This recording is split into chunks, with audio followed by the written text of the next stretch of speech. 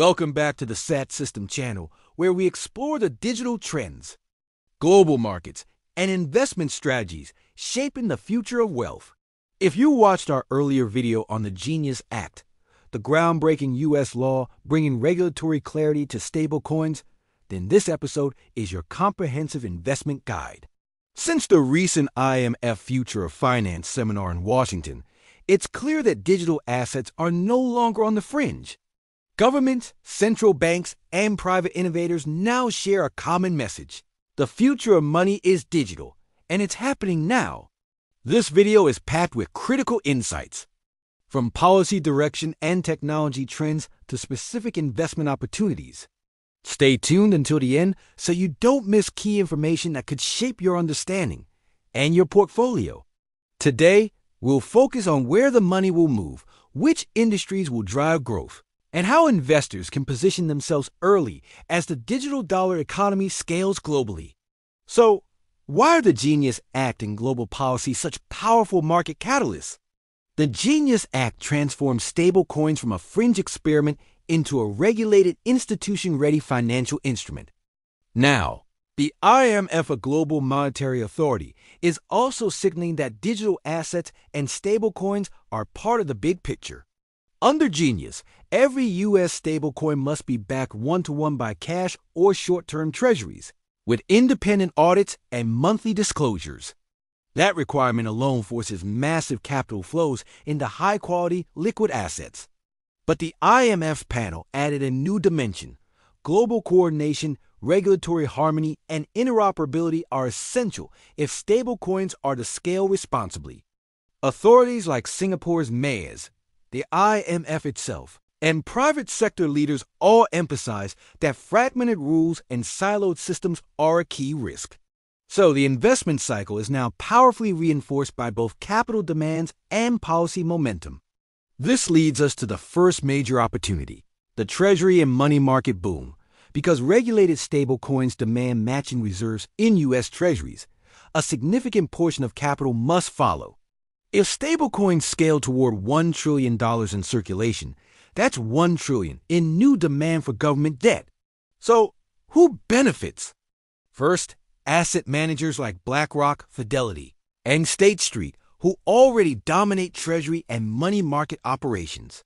Second, providers of treasury ETFs and money market funds that manage short-term liquidity products.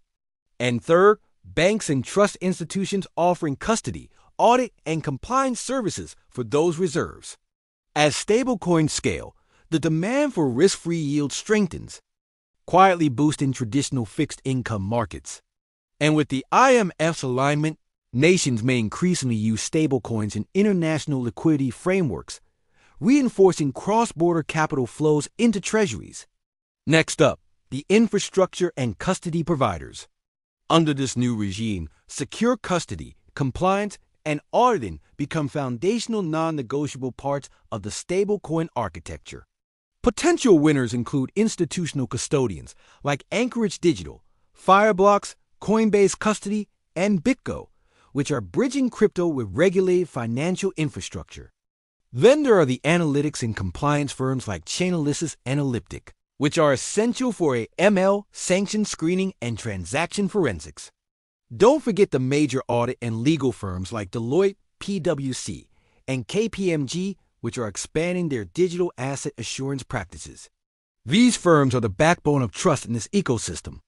The IMF meeting reinforced that transparency and consistent standards must accompany scale, making this infrastructure sector more mission-critical than ever. Now, let's talk about payment networks and fintech integrations. With stablecoins legitimized, fintechs and payment networks are perfectly positioned to absorb transaction volume onto the blockchain. Think about companies like PayPal, Stripe, Block, Visa, and MasterCard. These platforms can now clear payments with U.S. regulated digital dollars, cutting latency, cost, and foreign exchange friction.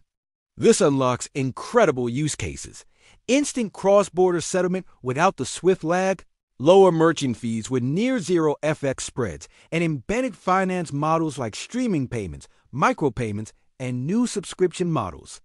The IMF panel underscored that interoperability, not isolation, will determine whether these innovations take hold globally or just remain regional experiments. Of course, we have to look at the stablecoin issuers and their strategic partners. With the Genius Act, we now have permitted payment stablecoin issuers, certified entities authorized to issue regulated digital dollars. Key players to watch include Circle, with its USDC, which is already deeply integrated with financial institutions and transparent about its reserves. PayPal is another, bringing consumer trust and massive scale with its Puce. And keep an eye on future entrants like JP Morgan, Fidelity, BNY Mellon, and Citi. These institutions could become powerhouse issuers. They won't just own transaction volume, but also settlement networks, liquidity flows, and the data backbone of the entire digital dollar system. The IMF emphasized that success here will depend on global connectivity and regulatory alignment across jurisdictions. The real innovation, however, happens at the protocol and middleware layers, the digital rails supporting tokenized assets, compliance logic, and cross-chain flows. Key infrastructure names include Ethereum, the default settlement layer for most stablecoins. We also have scaling layers designed for financial applications like Avalanche, Polygon, and Base. Chainlink is the Oracle standard for bringing off-chain data, like reserve information, onto the blockchain. And platforms like Fireblocks and Circle's CCTP are enabling cross-chain value transfer. Because the IMF and regulators repeatedly stress the need for interoperability, platforms that can seamlessly bridge blockchains and regulatory domains will gain a disproportionate advantage. Traditional finance isn't sitting on the sidelines, it's transforming. Under the Genius regime, banks can act as issuers, custodians, or liquidity providers under federal oversight. Watch for moves from JP Morgan, which is scaling its Onyx blockchain for interbank settlement. Goldman Sachs is building digital asset tools for institutional clients.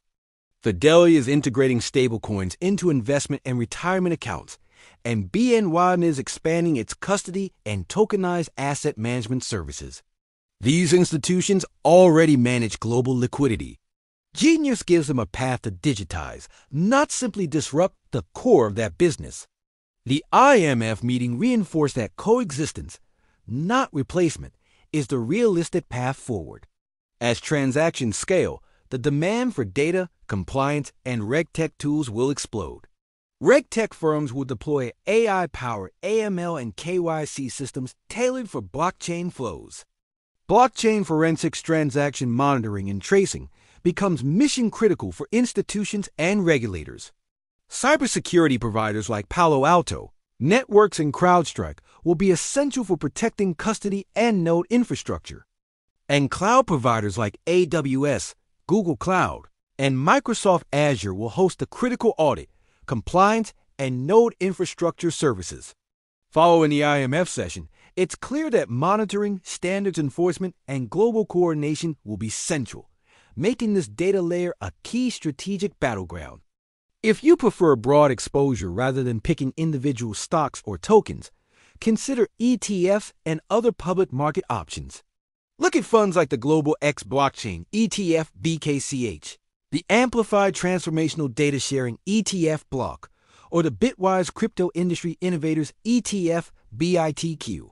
For exposure to the reserve side, consider the iShares Short Treasury Bond ETF SHVT, or the SPDR Bloomberg 1 to 3 month T-bill ETF BILL. These funds blend exposure to blockchain growth, regulatory infrastructure, and treasury-backed stability, a particularly compelling mix now that policy and capital flows are aligning. Even with this alignment, key risks remain. Crypto technology is advancing fast. The market is still in early development and will be volatile. Steady DCA strategy helps to smooth out volatility, avoid leverage and margin tradings. Policy changes could introduce uncertainty. Cybersecurity and operational risks grow as systems scale. Smart investors will favor firms with strong compliance frameworks, robust balance sheets, and cross-border readiness. So, what's the bigger picture? The Genius Act signals a turning point, but the real shift is global. The IMF meeting underscored that policy, capital, and technology must align. Stablecoins are no longer just crypto experiments.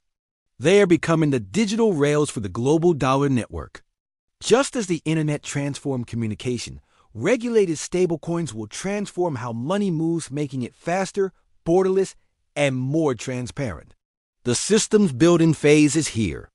And success lies where regulation meets innovation across borders. The Genius Act legitimizes stablecoins, and now IMF endorsement brings global weight. You are still early. Watch the capital flows, follow the builders, and invest where technology, policy, and infrastructure converge. Thanks for watching this episode of the Digital Trends series. If you found this helpful, please like, subscribe, and share.